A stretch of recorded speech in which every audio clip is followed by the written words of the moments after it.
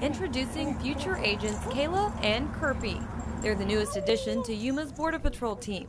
Canine coordinator Wes Birch says the Belgian Shepherd pups aren't only known for their intelligence and high energy. Because of their ability to sniff out things that the Border Patrol agent may not be able to see right away or pick up on. So far, the brother and sister duo are rated with exceptionally high drive, but Canine Supervisor Guadalupe Medrano says they have a ways to go. After about 11 months, we'll do a selection test, make sure they are ready and they have the drives required to do the job.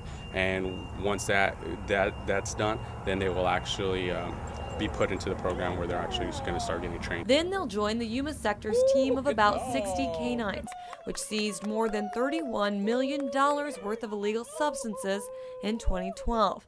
Some canines serve as patrol dogs or search and rescue dogs, but most on the team are detection dogs. These dogs are going to be detection dogs, so they're going to be trained in the detection of concealed people and the orders of narcotics. And the ability is in their blood.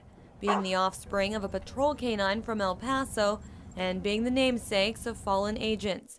Kirpy, after Agent Alexander Kirpnick killed in the line of duty near Nogales.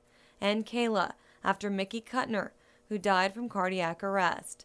The proud handlers have high hopes for them both. We spend more time with our dogs than probably our families. It's just a great job.